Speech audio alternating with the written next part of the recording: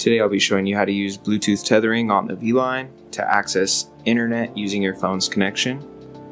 First thing you'll do is go to your Bluetooth settings and pair your phone.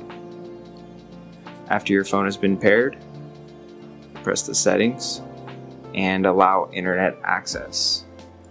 Now real quick, if you go to personal hotspot on your phone, if it is turned off, internet access will uncheck itself every time you try to select it. So make sure your personal hotspot is turned on, and when you press internet access, it'll stay checked.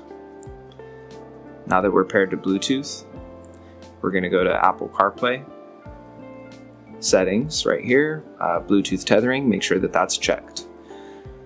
As far as settings, that's everything you need to do in order to use the Bluetooth tethering feature.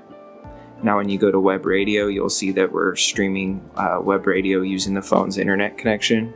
You could also use apps like YouTube,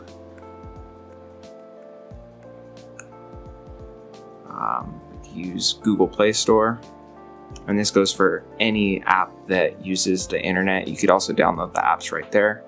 When you're all done using the Bluetooth tethering, you could just select Apple CarPlay and it'll go straight to Apple CarPlay.